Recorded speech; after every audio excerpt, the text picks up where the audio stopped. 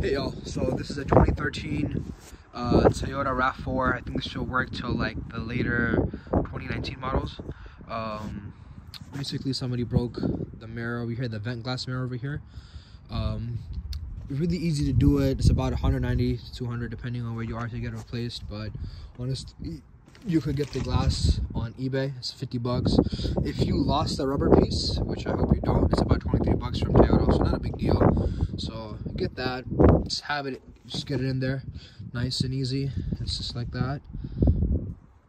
All right, and then you want to pop this real quick. So if it's already broken, it's really easy to just pop out. All right, you don't have to take out everything. There's a video about, you know, everybody takes out everything. You don't need to do that. Just go ahead and remove the top weather lining over here. You'll get that screw. All right, go ahead and take this rubber piece out from here. What we're gonna do right now is we're gonna get the screw out. We're gonna push this a little bit further out, okay, and it'll give us enough slack. And there's another 10 millimeter bolt there. All right, after that